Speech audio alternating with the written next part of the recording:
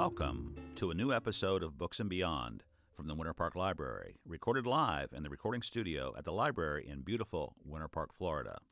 In Books and Beyond, we have conversations with writers, musicians, artists, presenters, and other contributors. Most of our guests have appeared live at the Winter Park Library or will be presenting soon.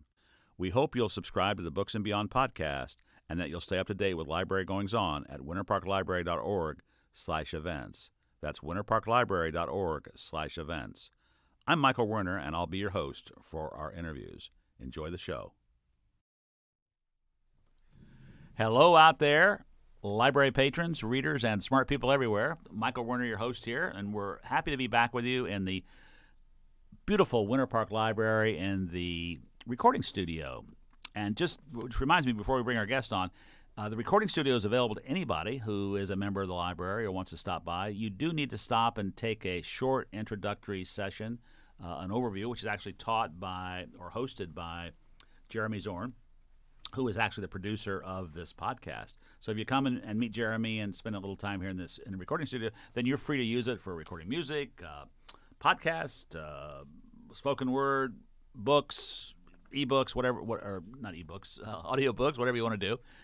So it's open to you, as is so much more here in the library. If you go to winterparklibrary.org/events, you're going to see every month over 100 kinds of things going on here at the library. Everything from talks, presentations, thanks for kids, thanks for seniors. Our guest today, who is Erik Deckers, who I'll be introducing formally in just a second, he hosts a group here, I believe it's monthly, called the Orlando WordLab, and we'll talk about that a bit later. So he's one of the 100 or so events that happens here every month. So please check it out.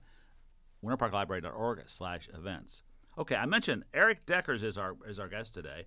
Erik, was doing some research on Erik, and I found just a lot of stuff this guy does. I think the single best way to describe him is he works with words. He's a writer, he's a blogger, he's a ghostwriter. He's recently written his first book of fiction, but I think he made his name writing blog posts for himself and for other organizations. A lot of ghostwriting. What else has he done? Humor columns that he's done. We'll talk to him about that. He's a writer. He's been a writer for several decades, and I'd like to a few decades. And here he is, Erik Deckers. Welcome, Erik. Thank you. Yeah, it's good to be here. Glad to have you. We're in the secret basement of the Winter Park Library. We're in the secret basement. Yeah, you gotta kind of know the password to get down here. Exactly. But once you find it, you'll want to come back. Okay, let's talk about your life as a writer, Erik. When did this sort of fall into place for you? I mean, you just woke up one morning and said, "Hey, I want to be a writer." Well, I didn't know I wanted to be a writer right away, but it started for me back when I was 16, and I was, as we were talking before we started, I grew up in Muncie, Indiana, and I was walking on Ball State's campus, and the bookstore had a banned books poster up, not condoning it, but rather, saying we are against banned books. Here is a list of the books that have been banned, and I looked at a few books on that list, like Catch-22 and Slaughterhouse-5, and to me the list said these are books that we don't want Erik to read. Well, anybody who knows me knows that the best way to get me to do something is to tell me not to do it. And so when there is a list of books I'm not supposed to read, the first thing I want to do is go read those books. And so I read Catch-22, I read Slaughterhouse-5, I also read Hitchhiker's Guide to the Galaxy. And after seeing the poster? That one was not on the poster, but I kind of encountered it at about the same time. And those three books made me realize what satire is, and that it's a way to speak truth to power. It's a way to be disruptive. And I thought, I want to do this, and I want to speak that truth to power. I want to swear in books. And so that sort of planted the seed, but I never thought about how do I go about doing it. I just started writing because I enjoyed it, and I found I was good at it. In high school and in college, I could write. I always got A's on papers. I started working for the Ball State Daily News, and throughout my burgeoning career, writing was always a part of that. And I became a newspaper humor columnist when I was about 28, and finally realized 3 years after that, when I was in my 30, 31, I realized, oh, I'm a writer. And so it just sort of accidentally happened. And I realized this was a thing I did, and this was sort of who I was now. And so I started looking for more opportunities to write books, to write stage plays and radio plays and marketing material. And so my day job is actually as a ghost blogger. I ghostwrite blog articles for companies, and I ghostwrite books for people. And so it's only been in the last 15 years that I've had my own business, and I've been very intentional about doing it. All the time before that was just, it's part of what I do, but I did a lot of other things as well. Now it's only what I do. Mm-hmm. And are you still doing the humor columns? Yes, I'm closing in on 29 years. Wow. With the same 7 newspapers in Indiana. I send them. In fact, today we're recording this on Thursday. Tonight is column night. I write my newspaper column every Thursday night and send it off around midnight. And I've always done it that way. My family knows that we don't do anything on Thursday nights because Erik has his column. Right. And do you syndicate them yourselves, or do you have a syndication? Yes, it's you work self-syndicated. With? Self-syndicated. Okay. Which means you find the individual newspapers and correct. You contract with them independently. Correct. I'm just curious. Have you looked at syndication at all? Early on, when I first looked at that as an option, I contacted the few syndications that were out there, and I got a no from all of them. And then I found an article that talked about self-syndication, and I thought, well, it's kind of the true Indiana spirit is we do it ourselves. And I thought, well, if these guys aren't going to help me, then I'm just going to go do it. And I found a few papers and just kind of stopped and lost interest and wandered off and did something else. Right. And in the blogging that you do, the guest blogging, how do you find your customers for that? So that's usually a matter of word of mouth, or somebody finds my website, or I give a presentation on writing or on content marketing, and at a business conference, and somebody sees that and asks me to write for them. They figure, well, if you know so much about it that you can present about it, you must be good at it. So you're going to be better at it than we are. Yeah. And you've been doing that as long as you've been doing the humor columns? No, I've been doing that for about 15 years. Okay. And I think a lot of listeners, a lot of people that come to the library, they are writers, or a lot of people are wannabe writers. They have a dream. This. That you meet them in your daily life. Sure. I'm sure people that want to write, want to get published, want to spread their information or their beliefs via written publications. What is your advice to wannabe writers? Just start doing it. Yeah. If you need a place to publish, go to a place like WordPress.com. It's free. Or go to Blogger.com, which is also free. It's owned by Google. Just set up a basic blog and then start publishing your ideas. Mm-hmm. Be very specific and detail-oriented in the thing that you want to write about. Not only your subject, but your article. Your goal is not to write a book in a day. Your goal is to do about 1,000 words on a particular topic in a day. And you just write it, and then you publish it, and then you share it with people, and then you do it again the next time you feel the urge to come in. And eventually, when you do enough of these, you've got the beginnings of a book. And Erik, is that how your books, at least your first couple of your nonfiction books, have evolved out of blog posts? They didn't evolve that way, but my co-authors and I wrote them that way. We both had strong blogging backgrounds, like Kyle Lacey, who I wrote Branding Yourself with, and I helped him write Twitter Marketing for Dummies back in 2009. We both had strong blogging backgrounds, and so when we organized the book, we broke it up into the chapters and the sub-chapters and the sub-sub-chapters, and when we got down to that level, that's when we said, this is a blog post. Treat it like a blog post. So we weren't focusing on writing a chapter. We were focusing on writing a series of blog posts. Okay. Very interesting. So what took you, so you at some point you moved away from that, or you stopped writing books, nonfiction books, and you started doing more ghostwriting, I think, right? Yes. How do you find that? Again, that's word of mouth Yeah. In a lot of cases. Or I've started giving presentations to groups of people about, here's why you need a memoir. or here's why you need a business book. And, you know, it all boils down to personal branding. Or for the memoir, it's people that want to leave a legacy for the generations that come after them. And they realize they don't know how to write it, or they don't have the time. Same thing with the business books.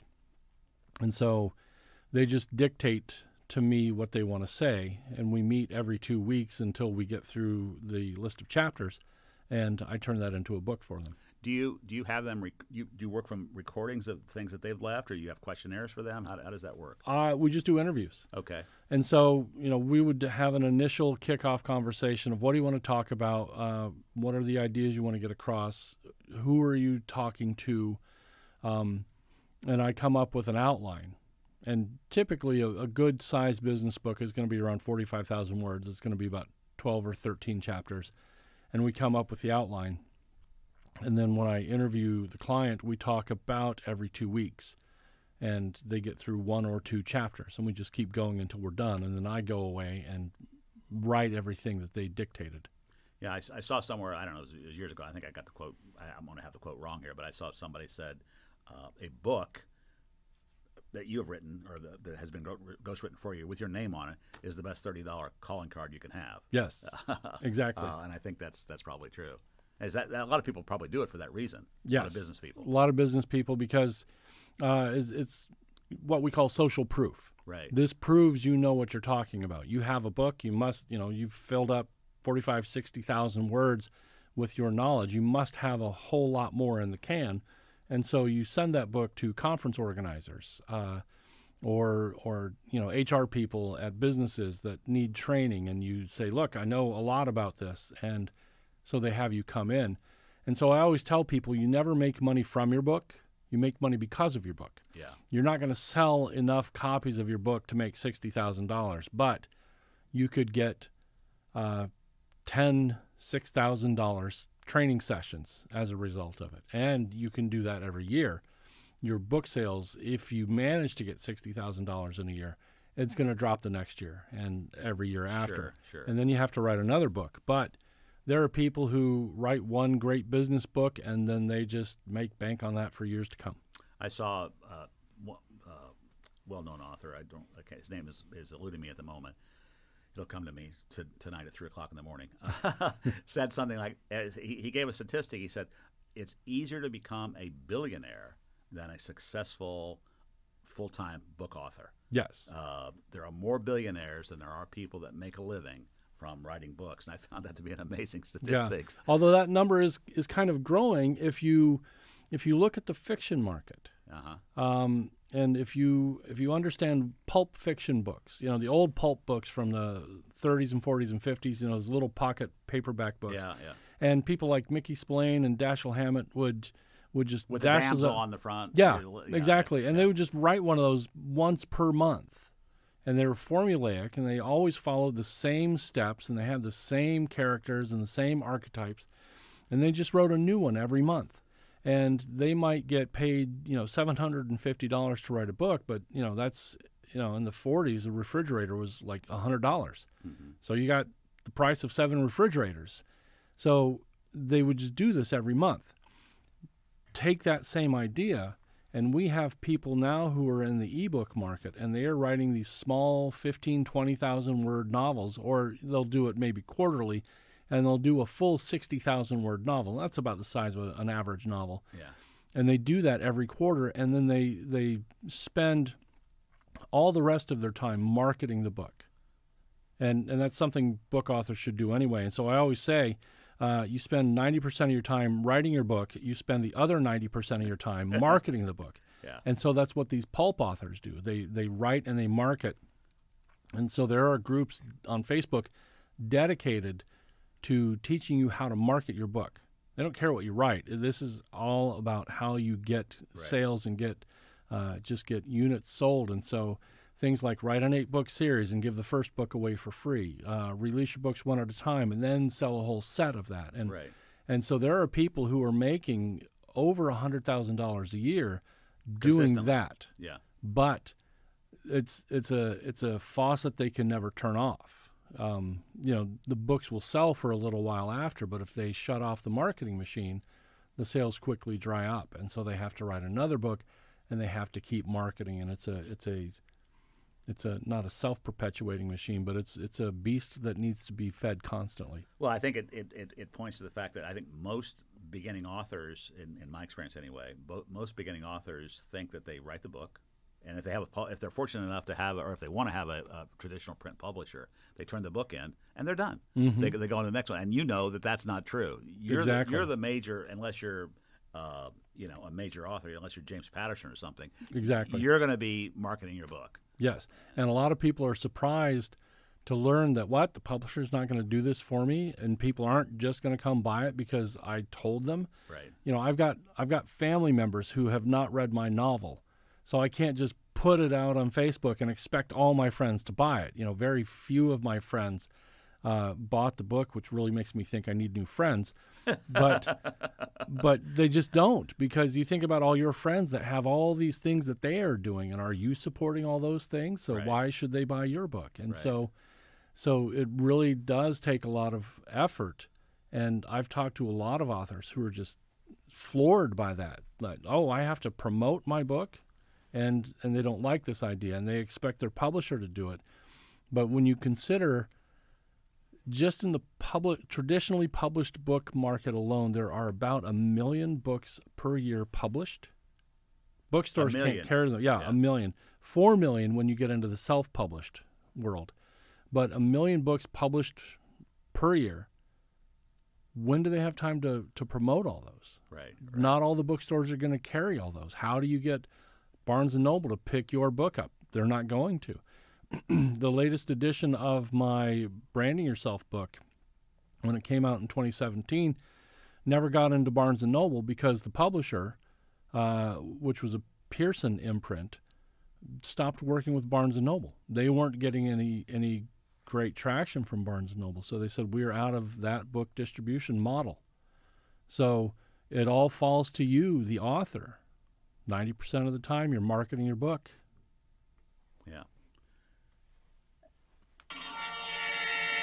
Oh my goodness, what does that mean? Erik, that means it's time to play Rapid Fire Q&A. This is a chance for us to get to know you as a person a little bit differently, or a little better.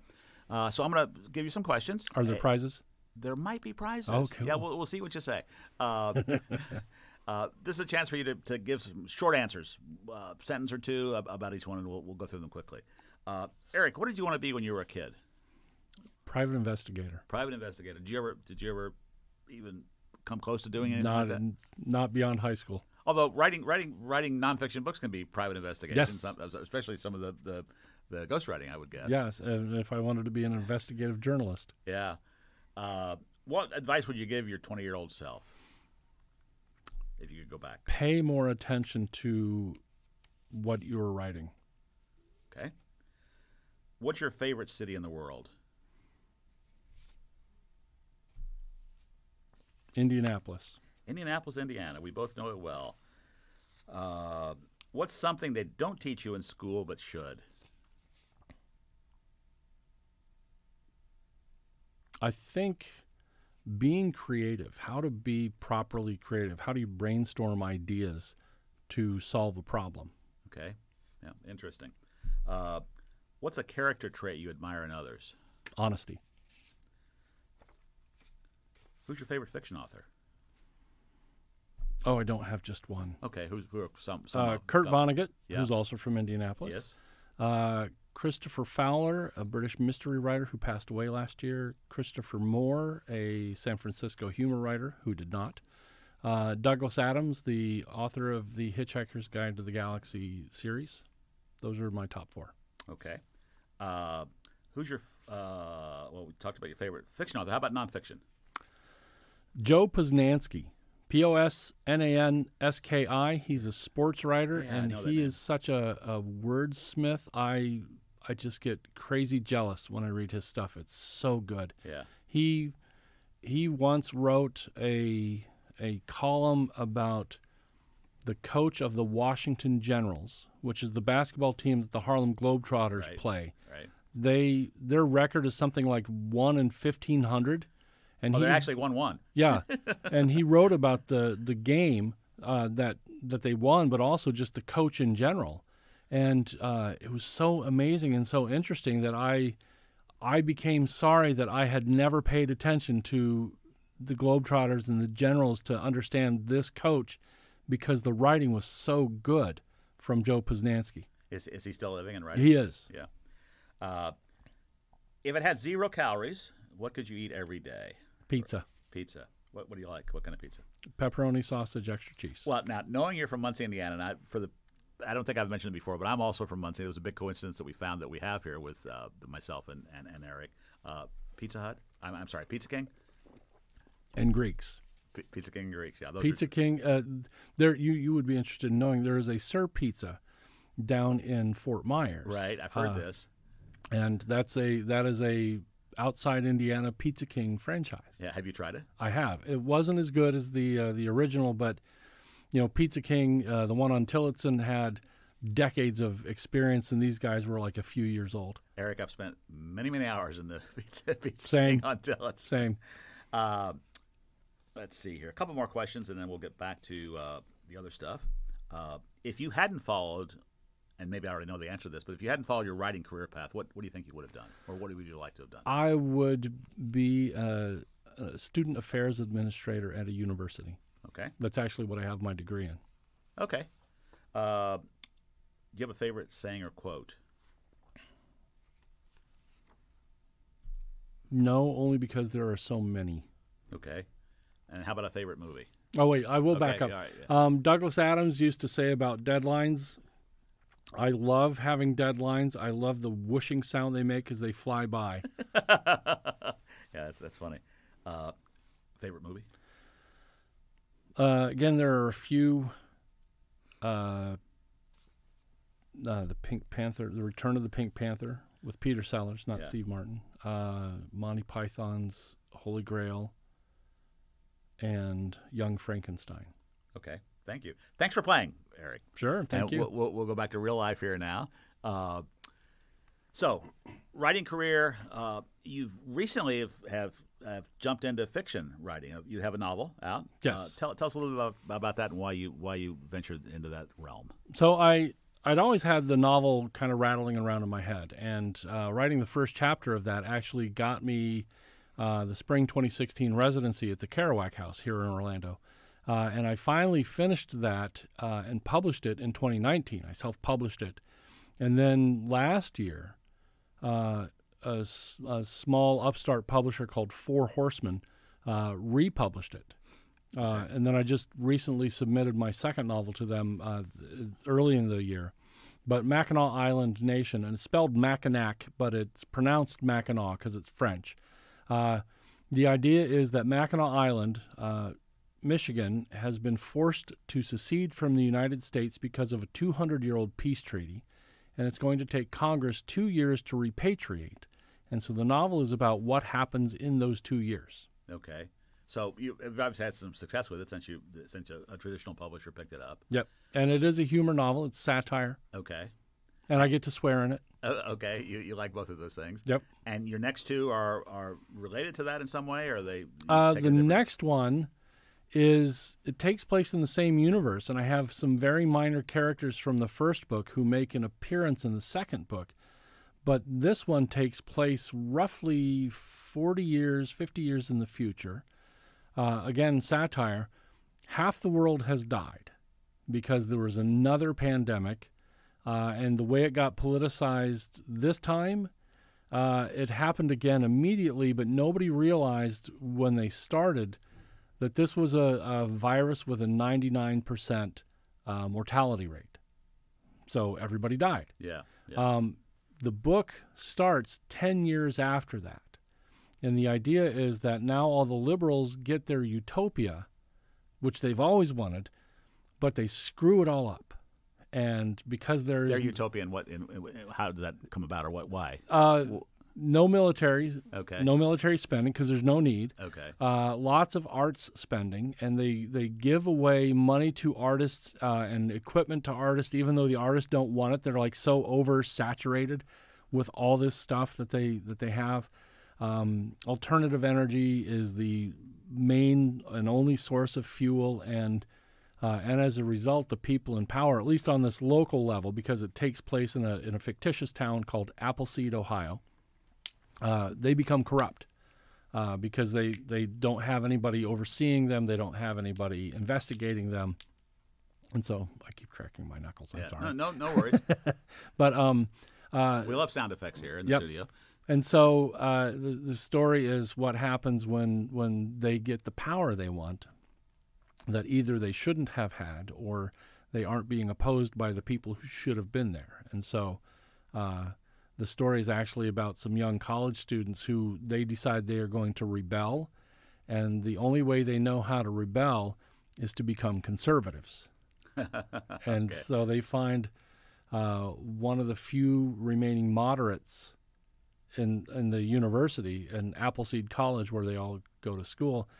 And because he's a moderate, he is the farthest right person in town now. And so he teaches them how to be conservatives. And this is so they can rebel against authority, and sort of what happened in the 60s. They're going to redo this in the 2050s. Okay. And so you mentioned you got started because you had a residency at the Kerouac House. Tell us about Jack Kerouac, for those of us who don't know much about him, or anything about the Kerouac House here in Orlando. Sure. So Jack Kerouac wrote On the Road. That novel sort of launched the Beat generation in the 50s, and it launched, it became the sort of defining voice of the generation. And Jack lived in a house in College Park when that came out. And so he actually had to borrow money from his girlfriend to go up to New York for the release so he could ride the bus. Was it at his mom's house? I'm trying to remember. Was it? His mom lived with him. Okay. Yeah, whenever he moved, he took his mom with him. So then when he came back, he then wrote The Dharma Bums in that house. And so he bounced around between New York and California and Florida, and I think Mexico and Tangiers. He even came back to Orlando, and there's another house a few miles from the Kerouac house where he wrote his book, Big Sur. And so we bought the house, the Kerouac Project bought the house in 98 or 99 after Bob Keeling, who's a former TV news person, was writing a book about Jack's time in Florida, and he found out that Jack lived in College Park, called the Kerouac estate, found out where it was. When he just found the house, it was in rough shape. He says it was like weeks away from being condemned. And so he gathered a group of people. They all chipped in money. They bought the house, started the Kerouac Project, and turned it into a writer's residency. And we had our first resident in fall of 2000. So we are going into our 25th year of residencies this September. Like I said, I was the spring 2016 member, writer in residence, and then joined the board that summer, and am now the president of the board. And how does that work as a writer? I mean, you're a resident. What does that mean? You just go and shut yourself in a room and write? You shut yourself in the entire house. You get the whole house to yourself. It's about an 800 square foot arts and crafts bungalow. Okay. And so you get the whole house to yourself. We cover the rent. We provide a food stipend, and you get to work uninterrupted on whatever it is you want. And so we have novelists, we have poets, we have creative nonfiction writers. We have not had any screenplay writers or stage play writers, but we encourage them to apply. One has never been selected. So it's generally fiction writers, nonfiction writers, and poets. And how are people selected? Is there a board? Or There's a committee that reads all the submissions, and they pick the best writers. And so we're not really looking for up-and-coming writers. The person who just graduated from an MFA program, that's not really who we're looking for. But we're not looking for, that James Patterson type who, could buy his own house to do his work in, which he probably has 8 of. Right. But we want somebody who's sort of mid-career. They're making their name. They're becoming known, and we want to be sort of that place for them to hole up and do their best work. Okay. And you're the director there now currently? Yes. And what is your role there? So I'm the president. President, okay. And so I work with the board, and we work on things like selecting the new writers, keeping the house up and running. We're getting ready to launch a capital campaign pretty soon because we need to refurbish the house and do a restoration initiative. And so we're going to be launching that. And so as the president, I'm going to be sort of leading the charge in that. Okay. And you do two writers a year? Is that what there's 6 months? Six a year. 6 a year. Two, one per every 2 months. Okay. It used to be 4 a year, and you got 3 months. And we have applicants from all over the world, about 300 to 400 applicants. And we've had people from Singapore, New Zealand, Ireland, and all over the U.S., and any number of fields, any different background, just people from all over and all walks of life. Wonderful. Sounds like a worthy organization to be involved with. It is. Yeah. Sounds fantastic.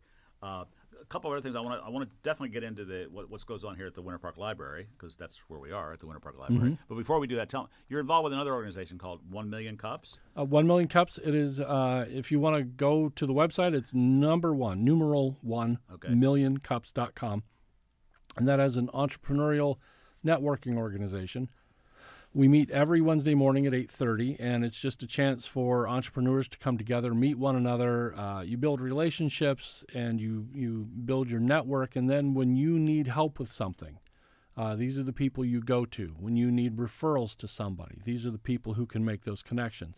And I always tell people, if you attend a meeting, you are not there to meet your client. You are there to meet the people who know your client. And hopefully the person you meet knows a lot of your clients. Right. And when you say, I need to meet marketing directors in manufacturing companies, there's going to be somebody there who knows several marketing directors in manufacturing companies, and they can make introductions between you and those different marketing directors. And why are those people there? Why are the I'll call them the money people? There's money people there, and then there's people looking for money for their business or their organization. There are a lot of startups. We focus primarily on technology and tech companies. And Orlando was named, I think, for the second or third year in a row, the top city to start a business in by Wallet Hub. Okay. And so we have a very vibrant startup community here in Orlando. A lot of people think we're just entertainment, but when you look at sort of the simulation and training industry, Orlando is ground zero. We have hundreds of companies that work with the military or with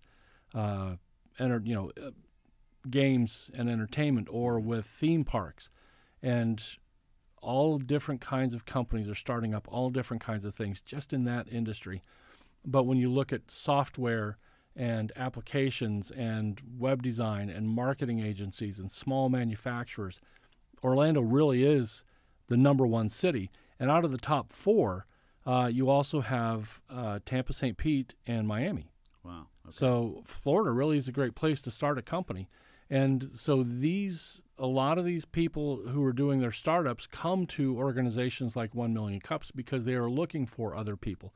They're looking for investors, or they are looking for, again, the people who know their customers, or they're looking for help with marketing or with logistics or with finance, or they need an HR specialist. And so 1 Million Cups is just a great place to come and build relationships with other people building companies. And your background as a writer, what was it that drew you to this? This is more businessy than writing. What drew you to that? I own my own business. Okay. I own a content marketing agency, and so for all intents and purposes, I am a business owner who writes, but I think of myself as a writer who owns a business. But I've been involved with entrepreneurship and networking for well over 18, 20 years, because being a professional marketer before this, I was always out meeting new people, meeting new companies, always looking to build relationships and to help people find the ones that they need. So I've been doing that as part of my career, and it just so happened when I became a business owner, then I really got to feed that. I love doing that, and so being a business owner gave me an excuse to do it. And how long have you been involved with them? 1 Million Cups. I would say it's been about 6 years. Okay. And I was in charge of that organization for 3 years. Okay. Well, let's talk about another organization that you lead, the one that meets here in the Winter Park Library, and it's called, what's it called? The group is called Writers of Central Florida or thereabouts. Okay. And I refer to myself as an adult in charge. Okay. And we have two events. We have one here, and that's Orlando WordLab, and that is just a writing workshop that we do every fourth Wednesday of the month. And again, people can find it if they go to winterparklibrary.org/events. It'll show up in there. Yes. Yeah. And it's also on Meetup, or you can find Writers of Central Florida or thereabouts on Facebook. And we have different topics each month. We don't meet November, December, but this month in July, a woman named Jamie Engel is going to be teaching us on how to write into great detail and background information in your stories as a way to sort of help you generate new ideas and help push your story along. She is a screenwriter and a script doctor from out in Melbourne, Florida, not Australia. Yeah. And she's actually driving out here next week to teach us how to do that. In August, Ken Pelham, who used to run the Florida Writers Association group up in Maitland, he's coming, and I can't remember the topic he's doing, but we're looking at people for September and October and filling up the entire year. I will, once in a while, I'll do something on dialogue writing or humor writing. We've got a guy who about every year and a half, he will teach us on how to write believable and fun villains. Okay, that would be fun. And other people on how to flesh out your book, how to write a romance story, how to write a screenplay. And so we have just any number of topics. And if somebody's got a request and we've got the space, we'll either pick the person or pick the topic and find the person. Mm-hmm. But we do any number of things. And then we also do on the second Wednesday of every month at Stardust Video and Coffee, we have the short attention span storytelling. And it's an open mic where you come and read for about 6 to 8 minutes of your work, of your own work, whether it's a completed project or whether it's the first draft and you're looking for feedback. But it's a room full of writers who are all there for the same thing, so nobody's going to be nervous because they're going to be doing what you are going to be doing. And so if you think somebody's going to make fun of you, you get to make fun of them, but that never happens. It's a very supportive room and a very supportive organization. But it's just a chance to meet other writers and find out what everybody else is working on. Mm-hmm. And so I always remind people, it's Stardust Video and Coffee, not the Stardust nightclub in downtown Orlando. So if you're having a good time, you're in the wrong place. Although being around writers could be a good time yes, too. Yes. Yeah. So what kind of people come to those sessions here at the library or the other events that you do with writers? It really varies. We have a big mix. I mean, everybody's got a story to tell, and only a few people actually try to do that. So we've got writers of all ages and skill levels and interest. We have some people who do dark fantasy. We have some people who do poetry. We have some people who do creative nonfiction, and we have script writers and screenwriters. We have really just about any genre, any platform you can think of. Lately, we've been having a guy who is getting his PhD in cybersecurity, and he will read one of his academic papers to us. And so that's a first for us. We've never had an academic come and read their academic work, but this is the place for that. This is the group for that. If you're right, you can come. Yeah, if you string words together in sentences for people to read and enjoy, then this is the place for you. Okay. Erik, before we wrap up, and we're just about done, how do we get in touch with you? If anybody here listening wants to get in touch with you, you have a website? What's the best place to find you? So Erik is spelled E-R-I-K. Okay. Deckers is D-E-C-K-E-R-S. Yeah. And so my website is erikdeckers.com. I'm on Twitter at eDeckers. And then my email is just erik.deckers@gmail.com. Okay. So if we remember Erik Deckers, we're going to remember how to get in touch with you. Exactly. Somewhere. And just Google me. There are only 6 Erik Deckers in the world. Okay. There's me, and there are 5 Belgians. And they all share Deckers is a Belgian name? Yes. Yeah. And so I started a Facebook group called My Name is Erik Deckers, and there are exactly 6 of us in it. Interesting. Well, hey, thanks very much for coming today. Wish you best of luck, and I wish that people listening, if you're interested, get in touch with Erik or come by the Winter Park Library and participate in the Orlando WordLab. Yep. Thanks again, Erik. Thank you. All right.